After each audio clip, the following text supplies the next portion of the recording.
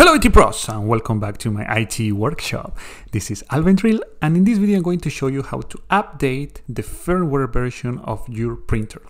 In this case, we're going to use an HP. You can see the model there, LaserJet Pro 200 color MFP, but this process works for most models as well. So I'm going to do a close-up to the small screen that it has, and I'm going to go to information. I'm going to click on it. You can see today's date and the firmware date code, which says 2012-10-26, which means this printer has the firmware version from 2012, which is pretty old, I might say. So what we are going to do now is this printer is a network printer. That means it's connected to a network. And now what we are going to do is go to a computer so we can proceed with the update. So here we are back. As you can see here, we are in the desktop computer. This one is Windows 10. And you can notice that the icons are a little bigger, so you can see it. I did that on purpose, so you can see it better. So I'm going to open a web browser, and I'm going to type the IP address. The IP address, you can find it. Since this is a network printer, we need the IP address. In this case, it's 10.1.11.8. And as you can see here, you can see the model on the top. You can see the cartridges level for the different colors. And there is a caveat for this. Well, it's not a caveat.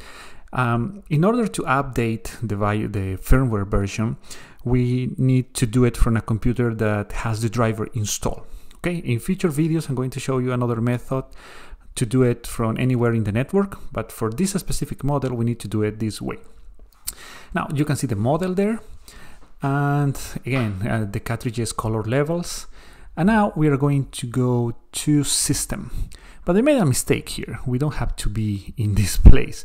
So it has to be in home. And from here, we have to go to device configuration. And here's all the information that is important from this printer. What we need is the serial number. So I'm going to copy that. And then you can see other kind of information like the firmware data code that we know, 2012-10-26, that we have seen it on the printer itself. And you can see a lot of information about this printer. So the next step is going to be to see if there is an update for this printer. So for that, we need to go to, since this printer is an HP, we have to go to hp.com. I'm going to leave the link in the description below, as always. And from here, you have to go to support, as you can see there, software and drivers. Now we're going to choose what we need, printer, laptop, desktop, or other. Of course, a printer. Before we continue, if you want to know how to update the BIOS version of a printer, computer, laptop, or desktop, you can do it. If you're curious about that, I'm going to leave the link in the description below, or you can click in the top right of this screen. So we click on printer, we paste the serial number that we got a few seconds ago, and you can see there, that's the printer. There's a picture of there, and we have a lot of information here, like the drivers for the product, software, ePrint, utility diagnostic tools. But what we need is the firmware. So we have one, and as you can see, it says 2019 0401. So this one came out in April last year, 2019. So, and if you want more information about what this firmware update has, you can read all that. It's going to tell you what is going to patch.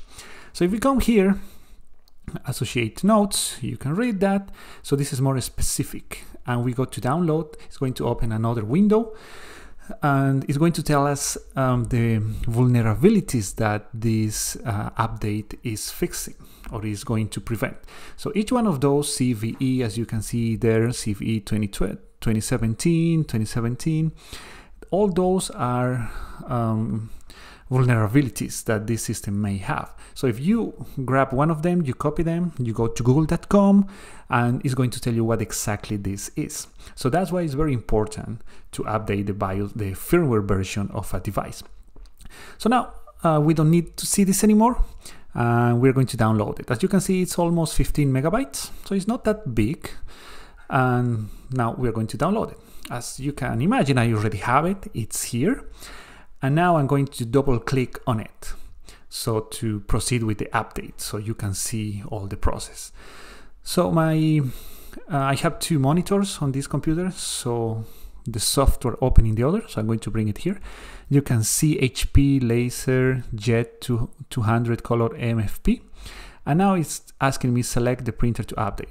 So this all this menu is all the printers that this computer has. As you can see, there is the HP, there is a Toshiba that obviously we don't need for this one. So I'm going to click the Toshiba. So if you do this from a computer that doesn't have the printer installed, you're not going to see it here. So that's what I was saying a few minutes ago. You need to have the printer installed on the computer from which you're going to install it. So please ensure that the printer is in ready state before continuing. So that means don't use it. Have the printer connected. Okay, so I'm going to do something else. I'm going to open a CMD, a command line in Windows, and I'm going to constantly ping to the IP address 10.1.11.8. So we are going to see that it loses connectivity when we start the process. So now I'm going to select send firmware, and I'm going to press on it. So this process takes, the video is sped up because this process is a little long. It took 3.5 minutes to 4 minutes, more or less, the entire process. So that's why I'm going to speed up the video. So as you can see, we have communication, but we're going to lose communication in a few more seconds. As you can see there, a request timeout. So the update process for the firmware has started. So now I'm going to show you how it looks on the printer itself, and then we are going to come back here. So as you can see here, it says programming, and this is a good time to remember to subscribe and like this video. So as you can see, this is happening on the screen itself. I didn't do this twice. The update works that way. So 2 times you're going to see programming, at least on this model. And the third one is going to be the regular boot for the printer. So you can see there initializing, and then we're going to be on the regular screen. So the printer has rebooted itself after the update. You can see that. And now we're going to go back to the computers to see what was happening. So this is what was happening while we were on the last clip. So the computer lost communication. You can read there, destination host unreachable, and then we are going to get communication one more time after the printer has restarted. So you can see there we have communication one more time, and then the video again is sped up. So we are going to, you don't have to wait for the entire time that it took. Again, it was between 3.5 to 4 minutes. So the process is going to end in a few more seconds. And then it's going to show us this happy face. So that means it was successful. So the only thing we have to do after we see this smile is just click on exit so we can finish it. So we click on it and we don't need this anymore. And next, well, I'm going to close it. And next I'm going to bring back the web browser so we can see the printer itself. So we go, this is the web interface. I'm going to refresh it. And now you can see, I'm going to refresh it again, that the firmware date code now says 2019-401. So that's the update we have downloaded a few minutes ago. And that's the one we have seen, we are going to see on the printer itself. So I don't have anything else to do here. So we are going to go to the printer one more time. So here we are on the printer. As you can see here, that's where we started. And now I'm going to go to information. We're going to press on it, and you can see the today's date, and the firmware date code is 2019-0401. So we have the latest update in this printer, I mean the firmware version.